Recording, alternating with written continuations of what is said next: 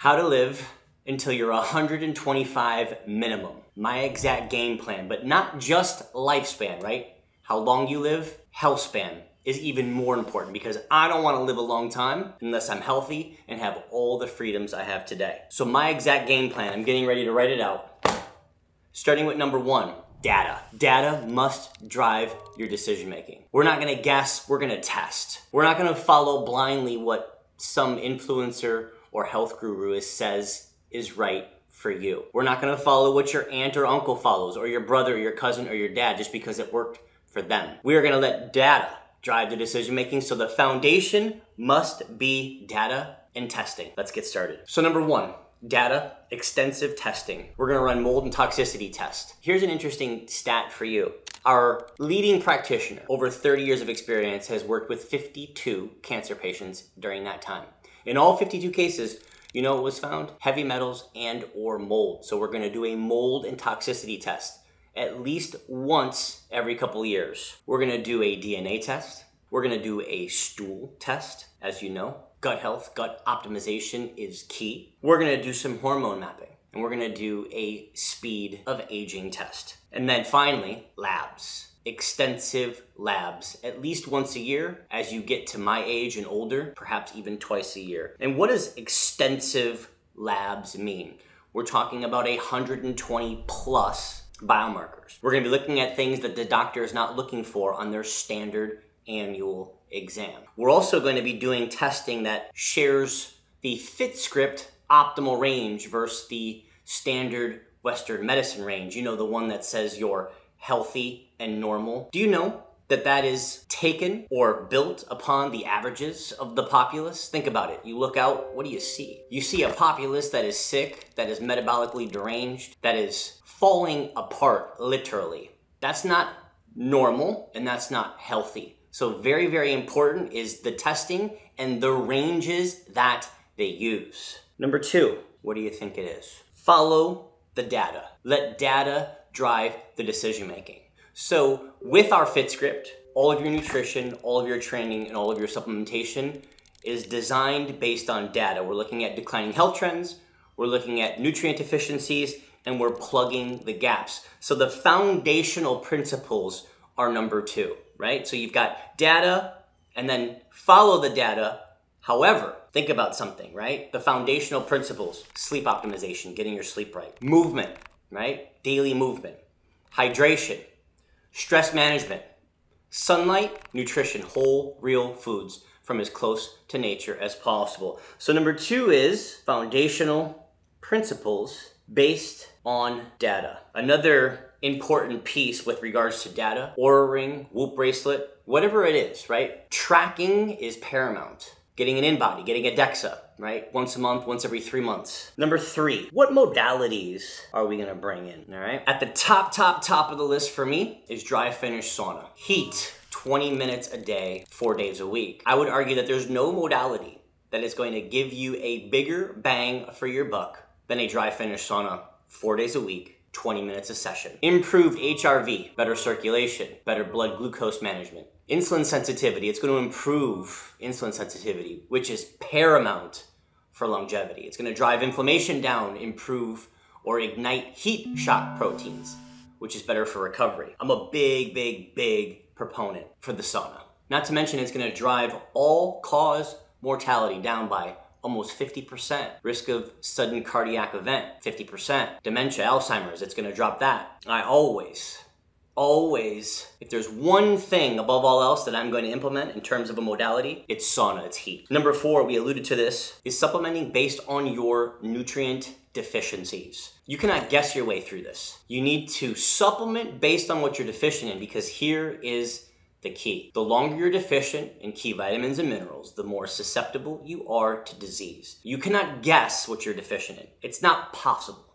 So getting the data and supplementing according to the data is paramount. Hyperbaric chamber, insane, very expensive, but insane for your health and for longevity. Cold plunge, 38 to 45 degrees, 3 minutes every other day, a minimum of 11 minutes per week. Number 8, minimize the amount of blue light you're taking in. At night especially.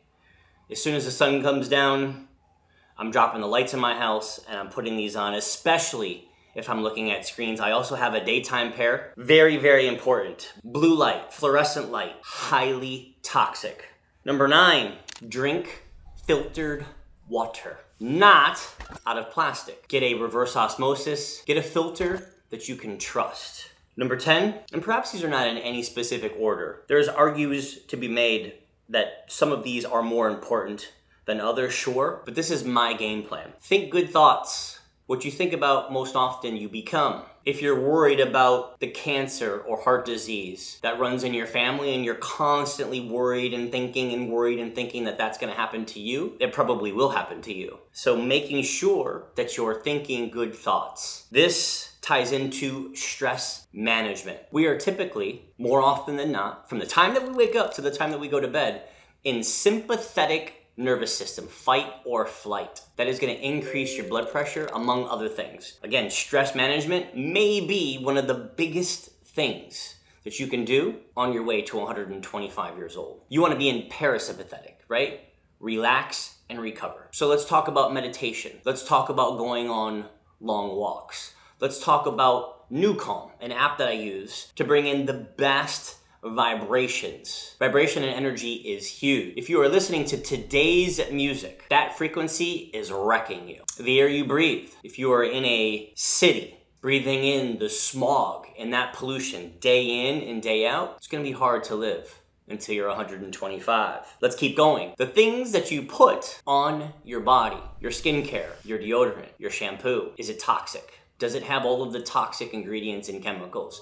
Because your skin is the single largest organ. It absorbs everything. If you wouldn't eat it, you shouldn't use it. Now let's go back to the foundational principles, right? I said movement. Movement needs to include some form of weight and strength training. Very, very important, right? The more muscle you have on your body, the longer it is you're going to live.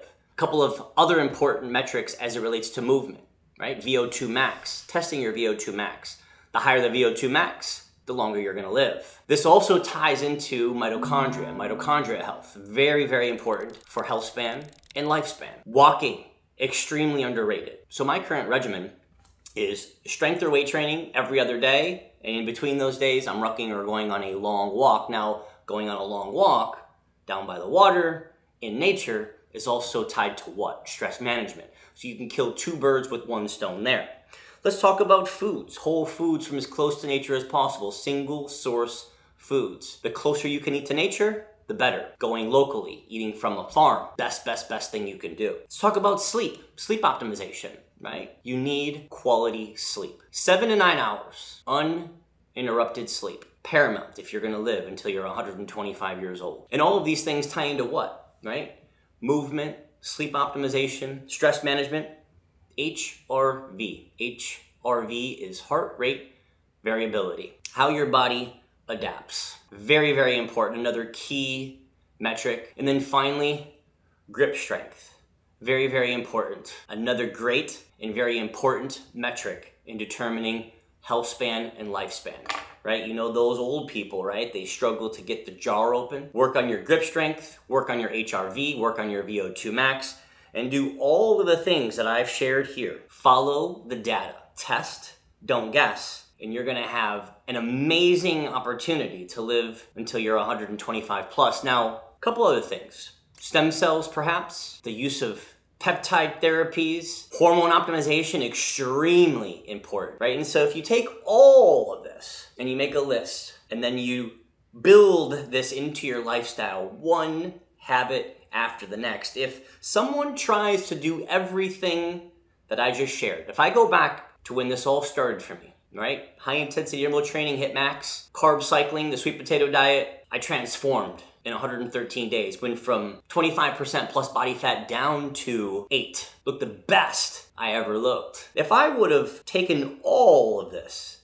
and tried to do it all at once, no doubt I would have failed. So this is the culmination of the last 12 years of trying different diets, of trying different exercise, different modalities. One thing I left off, very, very important, mobility. As I'm thinking through this, right, mobility is huge. You want to be mobile, you want to be agile, you want to have good balance. So making sure that these things are incorporated into your weekly movement or programming, if you will. So what do you think about this? A massive list. If the goal is 125 plus, what is something that I missed? I got it. Get rid of alcohol. You are not gonna live until you're 125 if you are boozing on a weekly basis. I don't think there's a good time for alcohol, period, not a drop. And you're talking about somebody who was an alcoholic, who was going to AAA meetings. I drank 3, 4, sometimes 5 nights a week for a decade. I've since then removed it completely.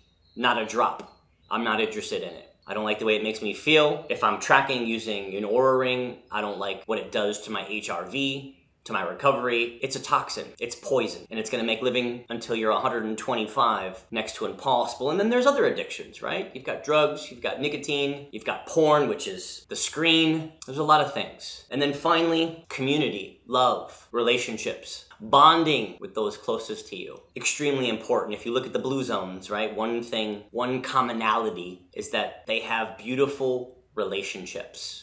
Lots of friendships, lots of love, community. So I think this rounds out my game plan on how I plan to live until I'm 125 plus. If I missed something, be sure to let me know. If you could add one thing to this list, what would it be?